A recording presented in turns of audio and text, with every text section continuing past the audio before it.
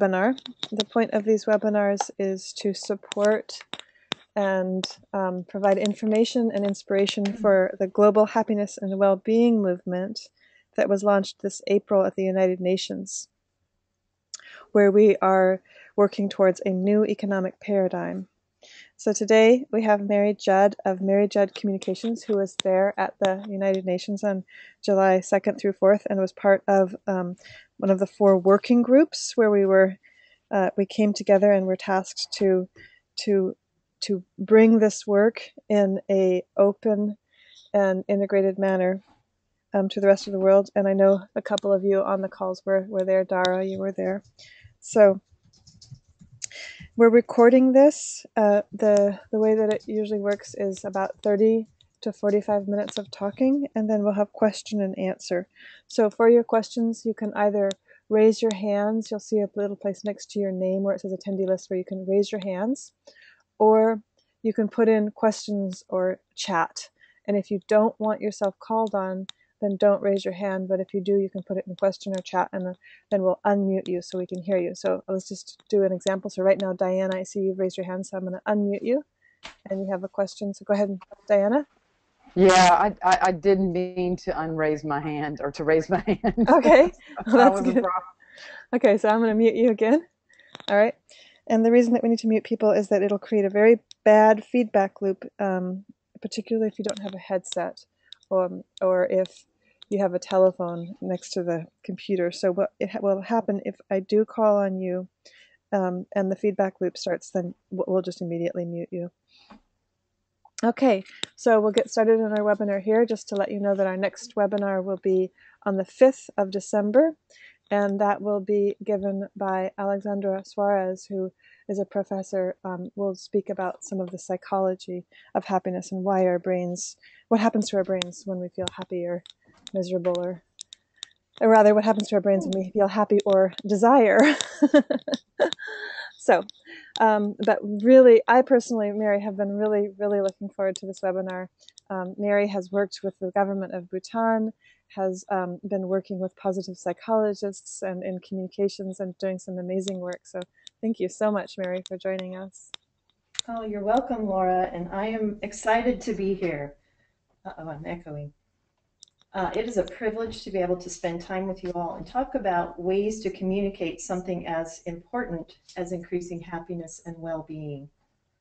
Before I start, though, I do want to make sure you can hear me. And if there's a way that we can get rid of the echoing. So you're not echoing for us, so it's recording and we're not hearing an echo. So. Okay, that's all that matters. And I have another question, Laura. If we can't switch to my screen, I do have some video that I wanted to show. Okay. Is it possible that we can switch back and forth? We can. Let's just try to switch to your screen when you're ready to show the video, and okay. Maybe it'll catch then. So. Okay, great. All right. Well, we will start. First, I do want to thank you, Laura, from the Happiness Initiative, your organization, for organizing these webinars for us. It is very generous of you with your time, and it is extremely helpful for all of us to get to hear what other people are doing and to share what we are learning and figuring out with other people. So I really appreciate it. Today, I'm going to share some of what I know about what is happening around the world. I'm on slide number 1. You can see that I had a little fun playing with the word happening. Couldn't resist. There is so much going on around the world with the emphasis on building happiness now, happiness and well-being.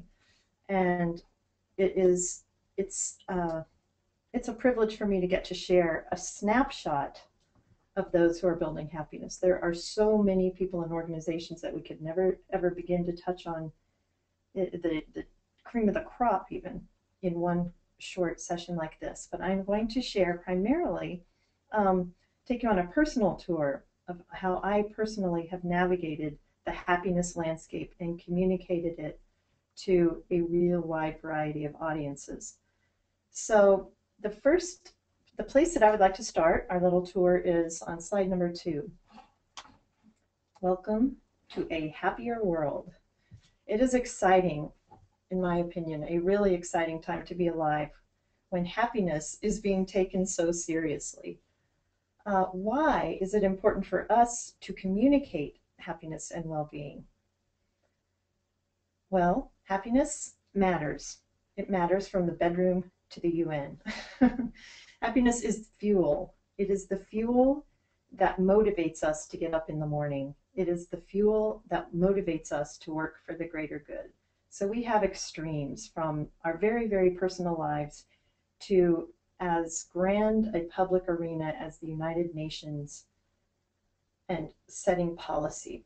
Happiness is something we need to take very seriously. And fortunately, we have many, many very dedicated researchers who are specifically studying happiness and well-being. And many people who are at the April meeting are well aware of it, but I'm always surprised how many people aren't aware of the research and the work being done to better understand what exactly is happiness and why does it matter, what effect does it have on our lives, from our personal lives to our very collective societal decisions. The organization that I have highlighted here on slide number 2 is the Penn, University of Pennsylvania, which is really one of the hubs of happiness research. They have a positive psychology center.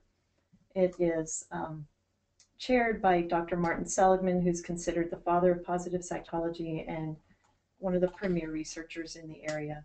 They have the first Masters of Applied Positive Psychology program, one of very few in the world. And I believe there's a PhD program at Claremont College in California. I recommend you checking out that website. You will get all sorts of information about positive psychology. I'll tell you a little bit about it in just a second, but I do want to go ahead and move to slide number 3 before I dive in and quote one of the preeminent researchers in the field of positive psychology, Christopher Peterson, who very, very unfortunately, unexpectedly passed away just probably less than a month ago. A huge loss to the field of positive psychology and to the furthering of happiness and well-being in the world. Chris Peterson said that if he could sum up all the research of happiness, of what it really means, what is the key, he summed it up in these 3 words: other people matter. And personally, I've learned, I studied with Chris Peterson, I helped him in a couple different courses, and it's a very sad loss, but it's also inspiring to take his work further and to communicate it as clearly, as pleasantly, and as factually as possible. So this webinar is dedicated to Chris Peterson. So let's move to slide number 4 and talk about why we are all interested in this today, the communication of happiness and well-being. As a communications major, I can't resist the question, what is communication in the first place?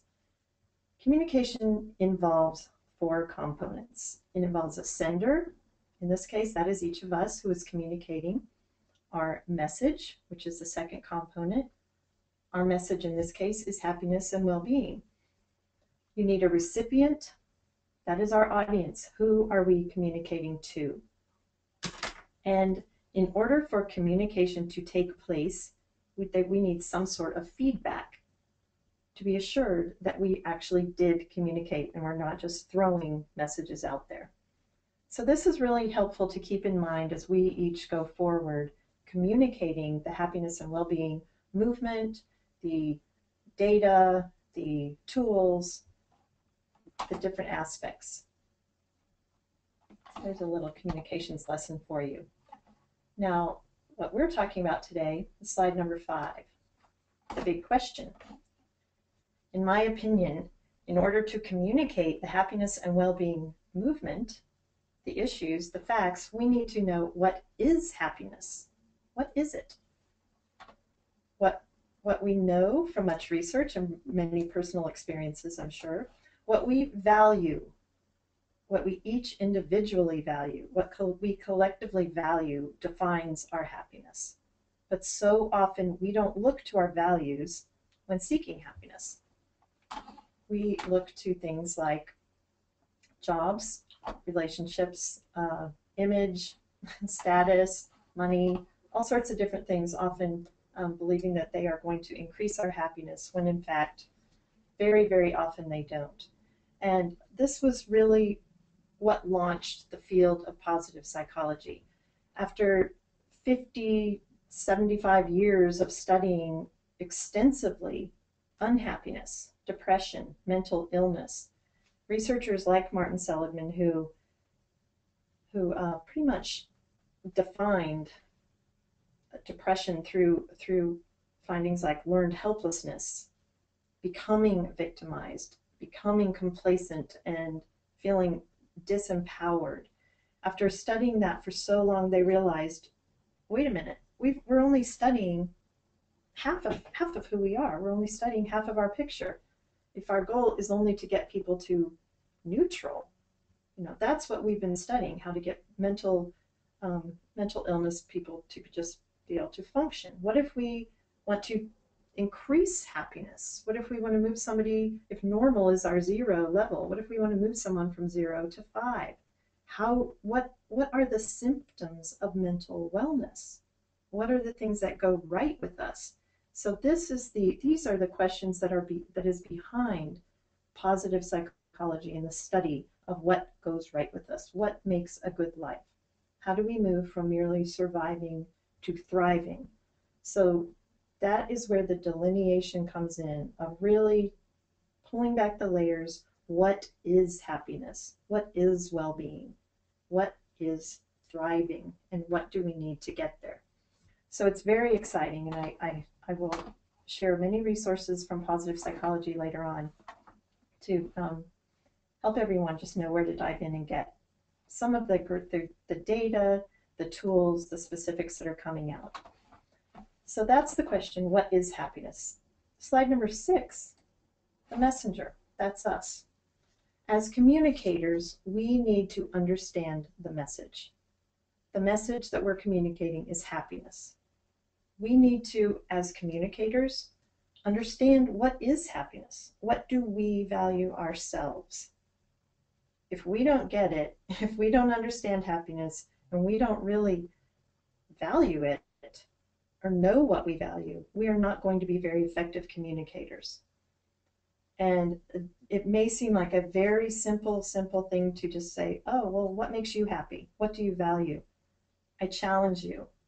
Write down 5 things right now. What do you really value? Many people have a very hard time with that when it comes down to it. What really, really authentically makes you happy? Well, there is good news if it's a struggle for you to define it. And that is where slide number 7 comes in. Now, there are many different resources to help you define, help you unearth what you value. A research group in particular that I am familiar with and I've done a lot of work with is the VIA Institute. The VIA Institute was founded by the Mayerson Foundation, Mayerson, the Mayerson Foundation, and they were the initial funders for much of the research into positive psychology. They funded Chris Peterson and Martin Seligman in an extensive survey of literature across time, philosophy, religions, sacred texts, icons, all sorts of things, to find what are the universally valued character strengths and virtues. Believing that if we could get to that point, what do we universally value? That it is much easier to start really unearthing what do we as individuals and specific cultures value. That is where we're going to be able to get much closer to understanding and living according to what we all agree we value. So the VIA Institute, they look at this specifically. They have a survey. It's, Laura, if we can switch to my screen, I'll be able to share some things with you.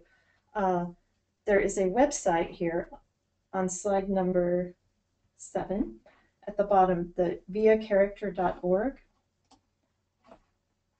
And viacharacter.org is where you will find a survey that you can take.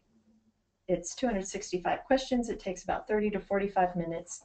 And what it reveals is it's self-report, so you answer it. It will reveal to you your top character strengths and virtues. Great, Marianne, we're on your your screen, so I'm gonna silence myself again, and we'll just use yours from here out. Okay, thank you. So the VIA Institute, the survey, I can take you to this website real quick.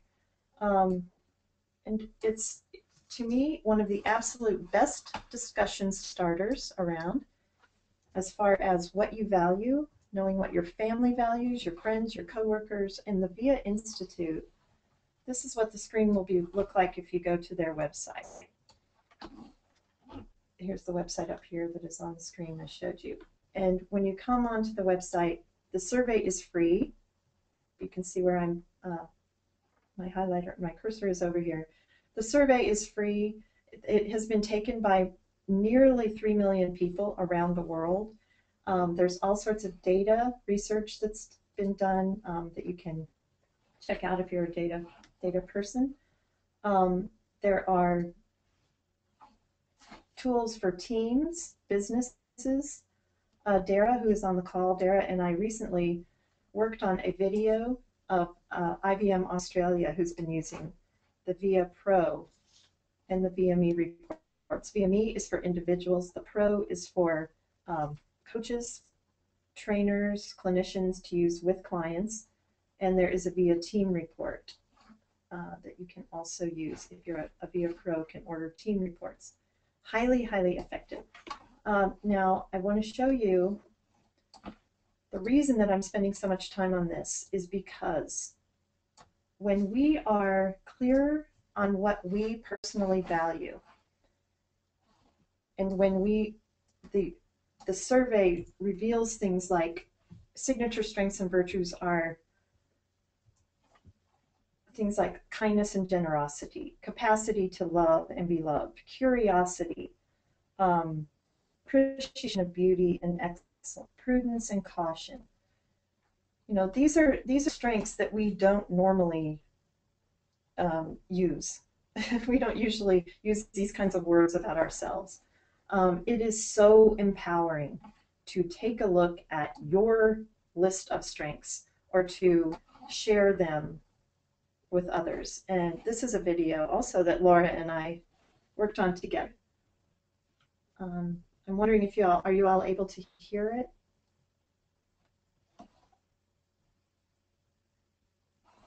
Laura? Sorry, I'm not hearing the video. Let me know if you all can hear it. Yeah, I'm not hearing it. And Okay. This is something that you and Dara did, right? What we could do is, if you all, are you all on your computers? Are you able to go online? If everyone could go online, highlight the YouTube address that's here on slide number 7. We can watch the video together. Okay. Let me see. What I can do is I can send it to everybody. And because the screen's on your screen, Mary, if you could just make it real big because we're recording this, so people can who are watching, listening to this later, can go ahead and do the same thing. So I'm going to send everybody the URL right now.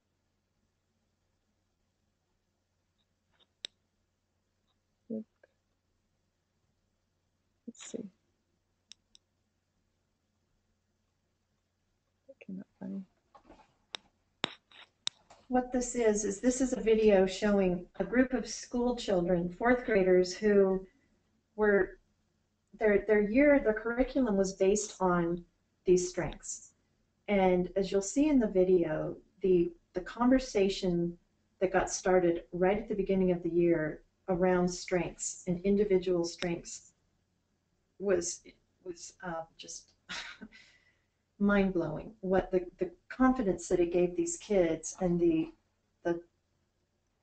understanding that they had for each other and for their teacher.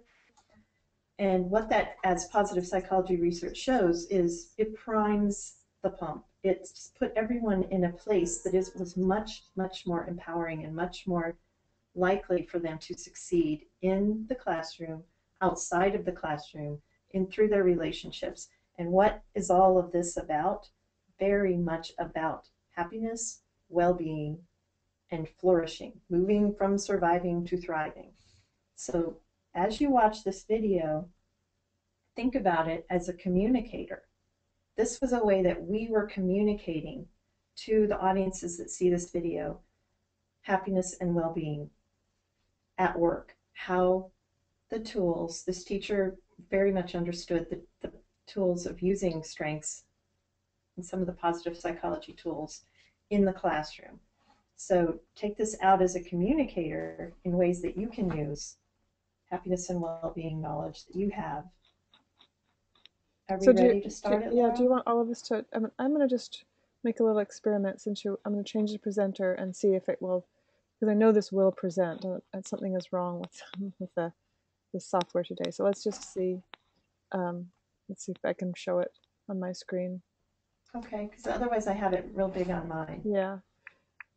Can you hear this, other people? Today's title for your journal entry is going to be, I Think Fear. Oh, yeah, okay.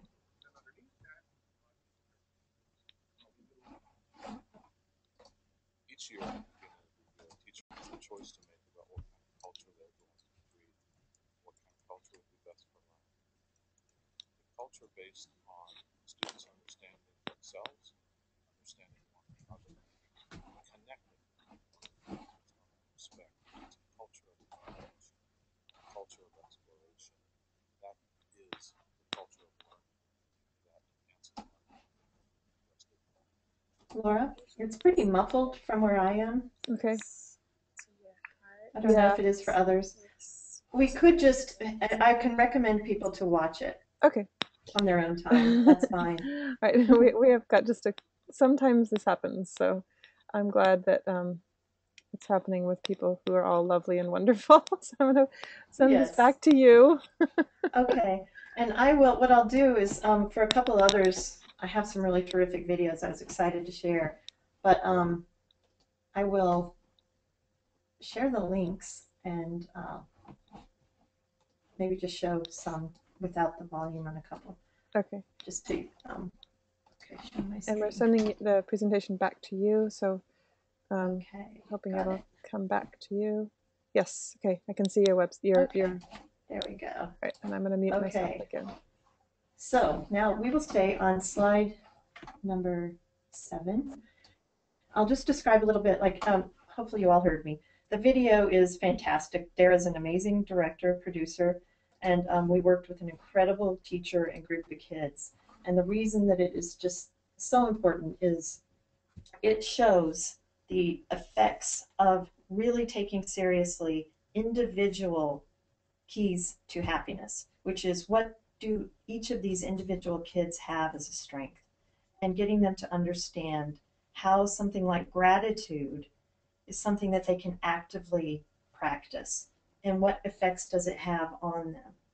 What effects does it have if they acknowledge being persistent? Persistence is shown to be much more of a clear indicator of academic success than IQ. So if you can help kids understand that they have strengths, that they have, each strength has a place in the classroom, it really fueled them. So back to that initial slide of why does happiness matter? It's fuel. And so for these kids to feel valued and understand their strengths, they felt they had fuel to take them into their different situations. And we watched it, we witnessed it, and we kept track over time that it had a huge impact on these kids and their success. So that is a clear example of the happiness research put into place and working. And as communicators, if we can understand, I highly recommend watch that video, go to the viacharacter.org site, go to the VIA YouTube channel and watch some of these, because they have great examples of ways to use these strengths in your work, in your communications. Okay, so slide 8. There are other surveys out there that help us unearth what makes us happy. Laura is, she's the expert behind the Happy Counts, the Happiness Initiative, who has, I'll read this paragraph here that she so serendipitously posted yesterday about what the Happiness Initiative has as far as a survey. And highly recommend everyone checking this out as well. The Happiness Initiative has an internally and externally validated subjective indicator of well-being based on Bhutan's gross national happiness indicators that is available for anyone to use at any scale. This is a deeply grassroots project, and the point is to use the GNH subjective indicator to motivate and inspire people and move the conversation and culture to happiness. Laura can issue anyone a unique code and results once a group has taken the survey with a hyperlink so they can use this in their work. So thank you, Laura. And this is another example of helping on a larger scale communities determine what they value and what makes them happy. So it's much, much easier to get shared vocabulary, shared goals, moving towards the desired change. Alyssa Clark, who's also in our UN group, is affiliated with the Global Vision Institute, and this is their website there, and they are working on an extensive values survey as well. There are many, many other surveys out there, and a couple sites that I'll mention in our resources slide later on. Okay, so slide number 9, the global learning community. These surveys, whether they're for individuals or for larger communities, are adding to the data bank and to the tools to take happiness learning to a much larger level. There are so many organizations and cool projects out there that are doing things on a global level, a really expansive learning, and they're building communities. As much as many of us poo-poo the e-communities, techno, Facebook and things like that are just keeping us all glued to our computer screens, there is a lot of exciting community building that's going on through technology, as many of us know. I've highlighted a couple here. The Kiva Project, I encourage everyone to go to this website. There's a school nearby that I'm working with that has a group of 6th graders, and they are connected to students in Costa Rica, Uganda, Russia, and they're building other communities with other schools around the globe. And what they're doing is this website, the Kiva Project, has a list of people from around the world who are in need of a loan, and they're micro loans. And this group has gotten a grant. The local school got a grant of $2,500, and so they've been discussing with the students in other classrooms around the world who also have small grants, and they are deciding as a group. They're researching the grants, they're making the decisions, how they can help, what's the best fit for them. It's so exciting, and it's really, really opening up these kids' worlds and their strengths on many levels. They are learning, they are entertained by all the cultural differences and things that they're sharing with kids from around the world. They are, in turn, very aware of what they have, so their gratitude is increased, and gratitude is shown to also increase connections. That's a whole other lecture I could talk about. But it's very exciting what they're doing in projects such as this. MentorCoach is another group that I have done a lot of work with, and I'm a huge fan of. MentorCoach is based in Bethesda, Maryland, and Ben Dean, the founder, he conducts bi-weekly telecalls, much like this. However, his audiences are between 200 and 300 people at a time. And the calls are free. They're one hour, hour and a half with global thought leaders from around the world, obviously. And they're so inspiring. A couple of weeks ago, he had Dr. John Trimble, a premier writing instructor from the University of Texas, who talked about writing specifics and also the industry these days. And he talks to Gretchen Rubin, who wrote The Happiness Project. And you can go on the mentorcoach.com website and get on their mailing list to be included in these calls. They're incredible. So he is a real pioneer. He was the person who brought authentic happiness and much of the teleclasses to the global audience, which was Martin Seligman's launch into positive psychology education at a large scale level. The Global Vision International, this is a group that takes tourists all over the world to places that they're able to help make a difference, working on projects. This is one of many organizations. The reason that I bring these up, global learning communities, as communicators, if we're wanting to expand, much like we are on this call, our reach, there are so many different ways we can do it, and each one of these three is very different in their audience and in their overall content, but their presentation, their mission is much the same, and that's increasing well-being, increasing connections, and building community, building understanding of others around the world. So those are three that I'm highlighting that I'm very excited to share. Okay, slide number 10. Many of you have probably seen the Happy movie. I call it a global happiness field trip. It is another very effective discussion starter for what really does make us happy. The movie has several vignettes, probably 10 to 15 vignettes that take place all around the world, everywhere from swamplands of Louisiana to communal living in Denmark to 100-year-old women in Okinawa, their community, to a rickshaw driver and his family in Calcutta. So what it does is it really just shows. It's one of the classic examples of show, don't tell. It shows people where they live and talking about what makes them happy. And it's interspersed with researchers from around the world who are discussing the aspects of happiness research, the effects of play on our well-being, the hedonic treadmill where we often are chasing the wrong things in search of happiness. It's a great tool, educational tool, which takes me to slide number 11.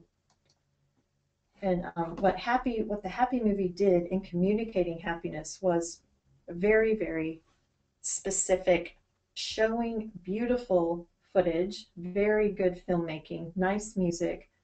You know, they used their smarts. They made us laugh, they made us cry, and they taught us a lot with the research. So what they've gone and done now, and I helped work on the educational materials, is there is an extensive curriculum that follows the film with all sorts of suggested activities, lessons, and ideas for how to use the Happy movie in education. They are available now for secondary and higher education on the website. Does this Happy movie, does this happiness business resonate with business? Is it meaty enough and strong enough to take into policy? Slide number 12.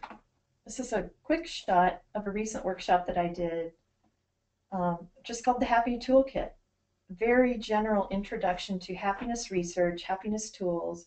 This group of people they're from all over the city of Albany, all sorts of professions. Very few knew each other. And as you can see in this picture, interacting right away. This is content people are craving.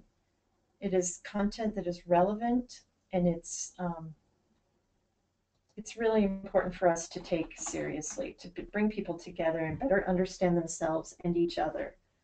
We saw it on a grand scale at the United Nations meeting, Happiness and Well-Being, developing a new economic paradigm. Talk about taking happiness into the meaty content of life. Happiness and economics.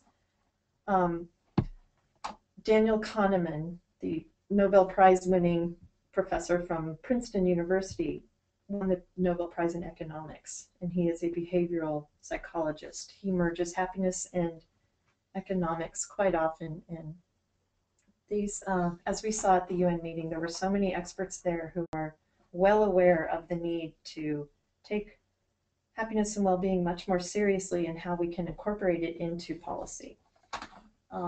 As far as what Bhutan has done, slide number 14, Bhutan and others now are culling out the dimensions of happiness. Bhutan came up with 9 specific to their country, and other places, other countries, other states, other communities are doing the same thing. Good governance is one of the domains that Bhutan named as a very significant area in their well-being, good governance. As communicators, as marketers of the happiness and well-being content, we can use things like the 9 domains as launching pads for projects, for target audiences, for highlights to use with a different group. You can pair these together. Some examples of organizations that are using the happiness research playing to the domain of good governance. College students, if any of you are familiar, there's a group called Democracy Matters, and they are in college campuses around the country. They are really working to empower college students to take part in the process, and they've done a terrific job. At a community level, I didn't put on here, there are cities like Somerville, Massachusetts, right near Harvard, where Daniel Gilbert, who's a prominent researcher, he is helping that city define their domains, their dimensions of happiness, and measure what matters. States, the state of Maryland has Green Maryland. Go to their website, greenmaryland.gov. They have surveys. They Sean McGraw, Laura, you'll remember. He's phenomenal. Highly recommend giving him a call or talking to him, what they're doing in Maryland. And he advised Bob Costanza in Oregon for their project too. These are very progressive people who are taking these surveys, similar to Laura's, taking them into state government. The departments are measuring what their real mission is. How are they doing? How are people in the state feeling about how they're doing? It's really holding everyone accountable for taking a look at their actions, their goals, and how we're all doing together. It's very, very exciting. And obviously nations are doing it as well. Bhutan, a pioneer in the area, and GNH USA, Gross National Happiness USA, is just busy doing all kinds of this work, surveys, activities, and is a great resource, a great place to share and to retrieve information. So a question to all of you communicators is, what other domains do these relate to? You can use them as an entry point. For example, Green Maryland, other domains that have been mentioned by Bhutan, the environment. Green Maryland obviously also relates to the environment. If you go to their site, there are cultural aspects to it. Democracy, this can relate to community also. So if you have a community group, you can look at some tools like this, see how they are bringing together people to make community.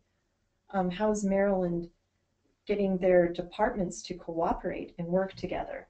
If you're going to be talking to a business group at IBM or a business group at a local chamber of commerce, you can look to this website, see how they are bringing people together. How can you transfer it into an area that you're going to talk to? These are things that we could all brainstorm together on another call. So slide number 15, good business. There are many businesses out there. I'm highlighting a couple that I get emails from all the time who have vast resources. Green America has the green pages that list businesses around the country and extensive descriptions of what they do, what they offer. Equal exchange, fair trade is on a much larger level, global level. Again, what domains do these relate to, and how can you adapt some of their tactics for your needs. Slide number 16, community, is another domain that Bhutan mentions and that many of us understand the importance of in our lives. Back to Chris Peterson's quote of other people matter. We need each other. We're happier when we are socializing, when we're together. We have people to lean on. For some reason I'm echoing all of a sudden. Oh, Mary, this is Laura. You're echoing because I'm gone. I'm just mindful. Okay. I'm just a little bit mindful of the time, and we did get a little bit of a late start. But I was wondering, I know you have about 10 more slides, and I would love it if there was time for Q&A. So I just wanted to just put a little reminder in there. So I'm going to mute myself. Definitely. Sure. Thank you. And they'll go quickly because they were related to a video I wanted to show, so that's okay. So this is just a little mantra that I keep saying. We are all alone in this together. And what I mean by that is each one of us has our role towards our greater good. So our own happiness is important to take seriously, as well as what it contributes to everyone else. So the next slide, happiness with heft. Happiness, discussing it can be very, very effective in some situations that are very difficult. This slide shows a group of soldiers. Many of them are active duty right now that I've recently worked with. I ran a retreat with Darden Smith, this man right here, who's a musician, and these Radney Foster and Jay Clementi are also songwriters. And what they did is we spent a weekend hearing the stories one-on-one or small groups with these soldiers, and the songwriters took their stories and turned them into a song. Very, very powerful. And much of the programming was based on the research into positive psychology and how you create a community, how you organize an event to maximize the positive outcome. And this slide shows the ending of the event. And Daniel Kahneman's research on peak and end theory, that our takeaway is a peak moment and the ending, whether it's a vacation or a colonoscopy.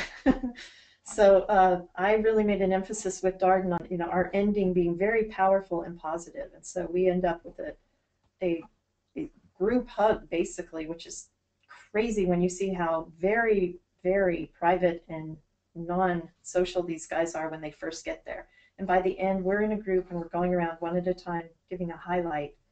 And this one man right here, who's a sergeant in the Army, said it restored his faith in humanity.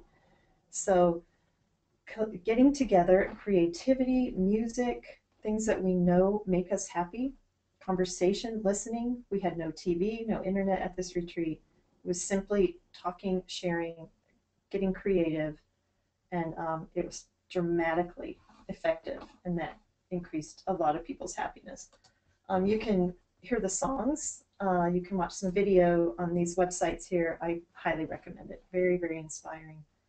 So slide 19 is resources, just a handful of great magazines with some terrific ideas.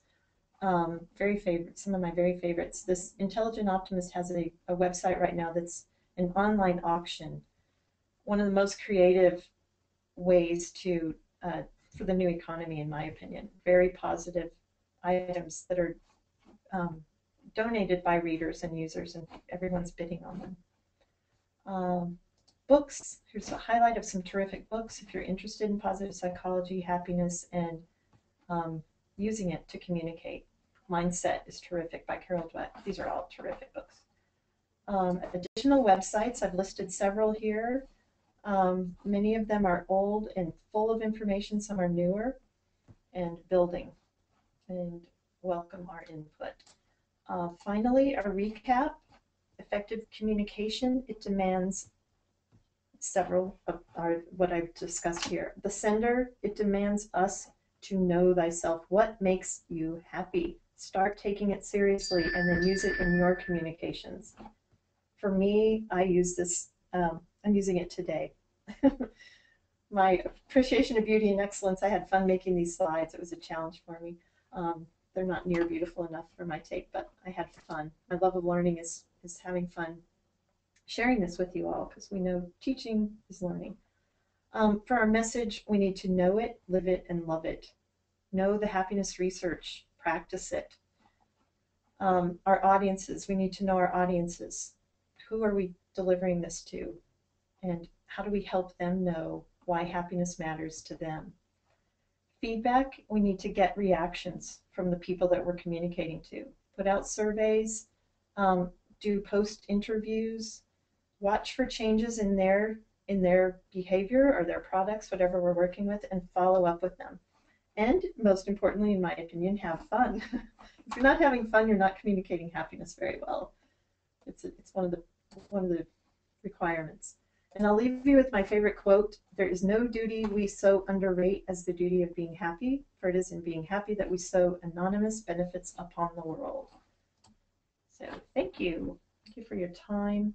And Laura, I'm ready for any questions.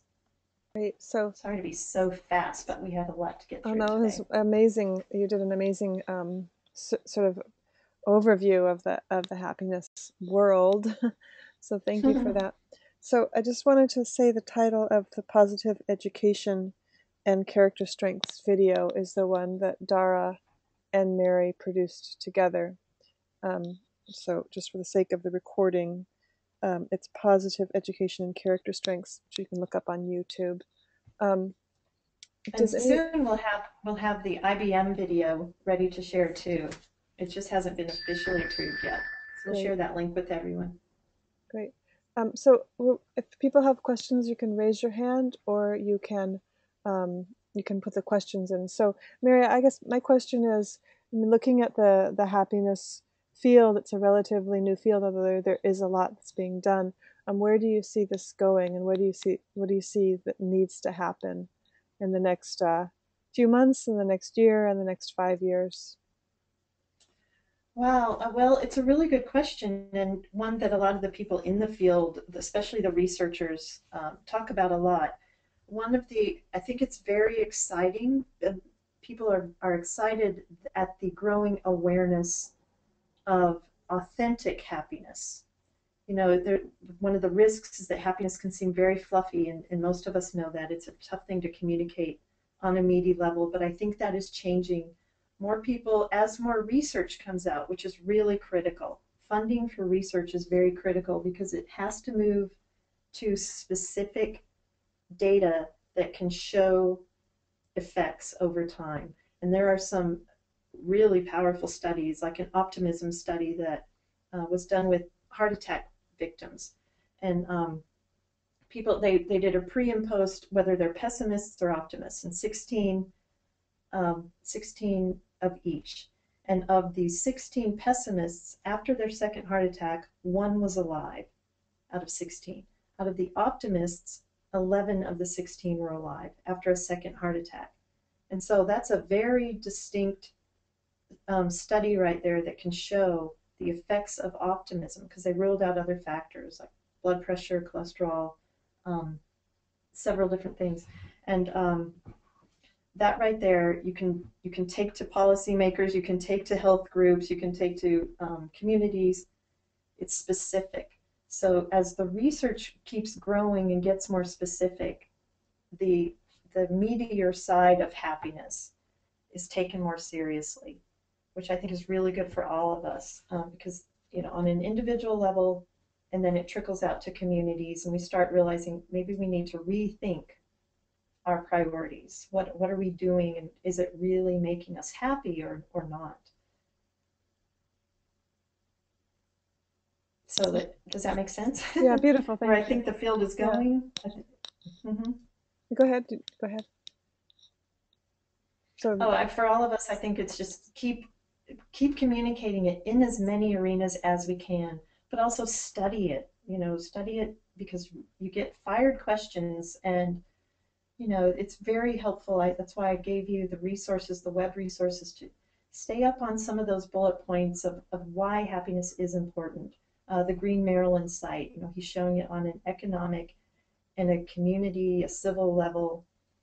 I think just staying up on the research. There's so much good work being done by really good, smart people with great intentions. Beautiful, thank you. If anybody has a question, that would be great. If not, then we can, I'll ask one more question and then we'll close, which is, Mary, just assuming that tomorrow you got as much funding and support as you needed to do whatever project that you wanted to do in the field of happiness, what would you do? Wow, that's a really fun question. But the first thing that pops in my head is education, because just everybody goes to school pretty much, and everybody needs to go to school. But from the top to the bottom, a research project I'm working on right now at a middle school is really exciting, and we have everyone from the superintendent to the students involved, counselors, lead teachers in between. And when you can get a culture shift towards this, it just dramatically, as you'll see when you watch the 4th grade video, it just changes perceptions of oneself, each other, and what's possible. So I think education would be an area that I would dive into. Great, thank you so much, Mary. I've been really looking forward to this webinar, so it was really wonderful. I hope it was helpful. It's hard to digest it all into one. I could go on for like 40 of these, but it's very fun. And thank you for asking me and letting me share it. Thank you so much. So this is recorded. The recording will be up on Basecamp for the Global Happiness and Wellbeing Movement Basecamp. So I'm going to be happy to send anybody access to that. Our next webinar is December 5th, and that will be at 9 a.m. Pacific time, and it'll be by Dr. Alexandra Suarez, who will talk about what's happening in our brain when we are happy and when we're not happy, which is usually what's happening in our brain when we desire something that we don't have. Surprisingly enough, that brings unhappiness. So I'm excited for that one too. And if you'd let people know about the webinar that's coming up, you can use the Happy Counts URL and the information there, but you're also more than welcome to let your clients know and let them know that this is something that you're a part of, because that's the point of this, is to be doing this together. So thank you again, Mary, so very much. And, you're welcome. Wishing everybody a wonderful day. I'm going to unmute everybody so everybody can say goodbye, even though there's going to be feedback. So let's see if I can unmute everybody. Unmuting. Okay, so we can all say goodbye. Thank you, Laura. Thank you, Mary. Thank you. Thank Goodbye. You, Thank you, Laura. Thank you, Laura and Mary. Yeah. You're welcome. Bye, everyone. Thank you. Thanks for coming. Bye-bye. Thanks a lot. Thanks. Bye.